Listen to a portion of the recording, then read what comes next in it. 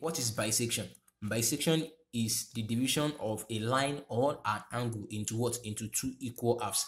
Lines such as horizontal or vertical or parallel can be what? Can be bisected, that is divided into two equal halves. So first of all, I'm going to actually bisect an horizontal line. So I'm going to draw my horizontal line of any given length. Yeah, of any given length.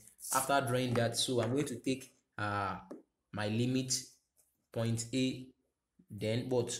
Point B. So if you are given to bisect line AB equals 100, which means the distance between A and B will be what? 100. Then to bisect, extend your compass more than half of your given line. Then strike an arc at the top, then at the bottom. Then place the compass at what? At point B also. You strike an arc at the what? At the bottom, then at the top. So automatically you've what? You've bisected this very line. Yeah. So I've divided it into what? Into two equal halves. That is that about that. All right. So likewise, I can also have an angle in this form. Take a look at this. Yeah. So let's assume, yeah. So this area here, I'm having what?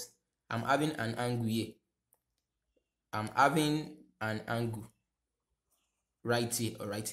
So if I am told to bisect the angle here, how do I bisect? I'm going to divide this angle into what? Two equal halves. So how do I do that?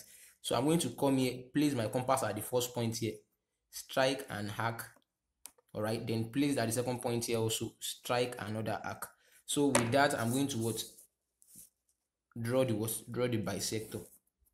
So I've automatically what? Bisected this second line also. So how do I bisect a vertical line? Take a look at this example. So this is a vertical line also. I'm having a limit of what? A and what? And B. So the limits can be maybe a dimension. Maybe if you are told to bisect a line AB equals 100, so you measure AB to be what? To be 100. Then the next thing is what? Pick up your compass.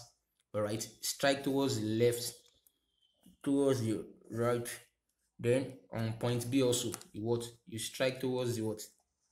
Left, and towards the what? Right also. So wherever the intersectors meet, that is where your what? That's where your bisection actually stays. All right. So that's it. So this point O throughout, they are the what? They are the what? They are the midpoint. All right.